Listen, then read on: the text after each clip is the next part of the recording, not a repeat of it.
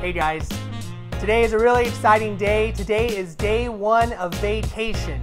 Myself, my wife, my three sisters, my brother-in-law, and my niece, we are all going to Orlando, Florida for the week.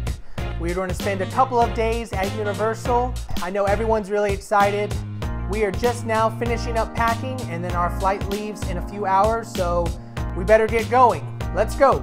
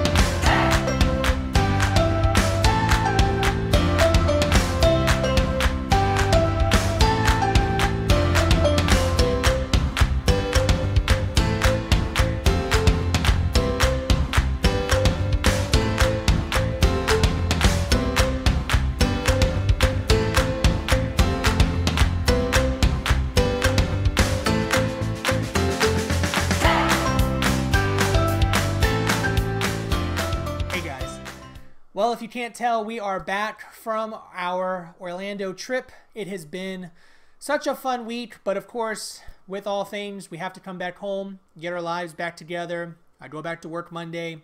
So all in all, it was a great trip. I know everybody had a lot of fun. If you have not been to Orlando to go to Universal Studios, I highly recommend it. There's lots to do there. There are 3 different parks to visit at Universal Studios. Each of them have their own unique set of, areas to visit, food, and of course, gift shops. Yeah, here we are back home, and let's talk some poker. So what I want to talk about today is the happiest moments in my semi-professional poker career. So for those of you who do not live in Houston, over the last year, there have been many different poker houses that have been opening up. I have lots of good things to say about them that I may put in another video just to review some of the poker houses. But this story that I'm going to tell you happened this year, back in February of 2018. And it was a cold night. It was a Friday night. And at one of the houses, they advertised a first place guarantee of $7,500, regardless of the prize pool, regardless of how many people show up. First place is going to get $7,500, and that was their big draw for people to show up. For this particular night, I think about 85 showed up. There were 9 tables. I caught aces about 5 times that night. 3 of them were against pocket kings, so I got max value out of that all 3 times. I ended up making some good folds, some good reads. I felt really comfortable that night, which was really important. I felt really good. My reads were on point. I wasn't overthinking hands. I just went mostly with my gut. We ended up getting to the final table, and of course people start talking chops at the final table, but there was one guy that did not want to chop at all, which is fair. I mean, we don't go into, or at least I don't go into a tournament thinking if I can get down to just 3 of us or 4 of us or 5 of us that we can chop. You know, my initial instinct is to win the tournament. I went into the final table as the chip leader.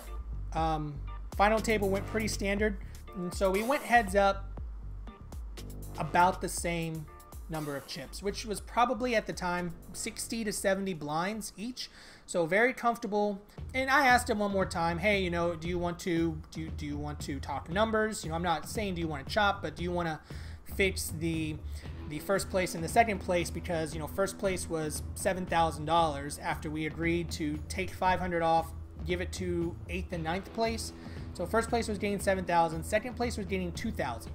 So, you know, there's a lot of money in between there. And so I asked him, hey, do you want to take money off first place, give it to second place, or do you just want to play it out? And he still, you know, stood his ground and said, nope, I'm playing to win. You know, no chop, no deal, no nothing. So, okay, that's fine. Heads up went pretty standard. We played heads up for about 45 minutes.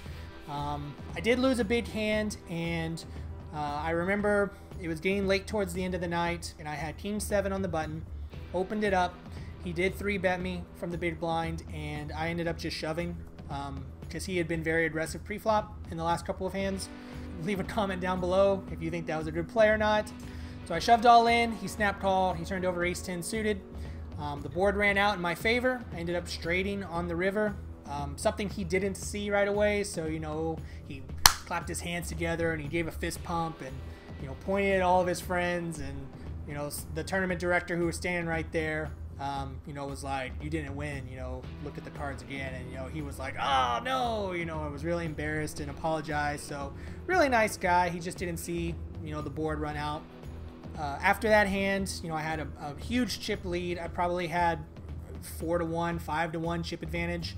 Maybe 3 hands later, I had 9-10 suited.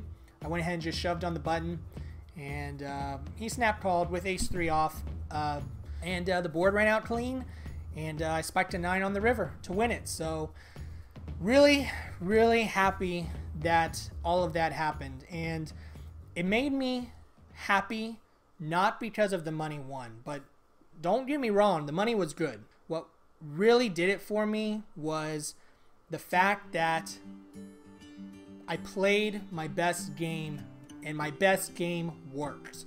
And that's what really meant a lot to me. You know, I didn't overthink my reads. I listened to my gut. I played good position poker. I made my stands when I needed to make them, and it all worked out for me. So that's what was really so satisfying for me, is to, you know, because as a poker player, you develop this game and you think this game is good and you hope this game is good, but I could never get that win. You know what I mean? Like, you're always looking for that win without the chop, without, you know, splitting it up, or everybody wins, 4 of you win. You know, that's not as exciting to talk about, other than just telling someone, no, I won this tournament. There was no chop. So you know, as soon as I won, you know, and they paid me out, I got in my car and I texted my dad right away, and I was like, Dad, I know you're asleep, but you gotta call me in the morning. I ended up winning, you know, the big tournament last night that we've always talked about.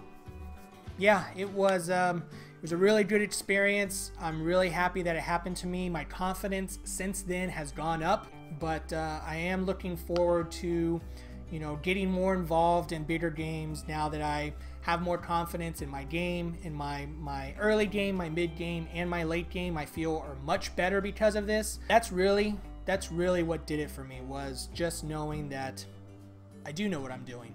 You know, that's kind of such a confidence booster to see, you know, a trend of finishing in the top 5 of many different tournaments, and then finally securing that win really does a lot for someone. So I'm really happy that it happened, and yeah, that's my happiest poker moment, and that's my story. So thanks a lot for watching, and I will see you next week.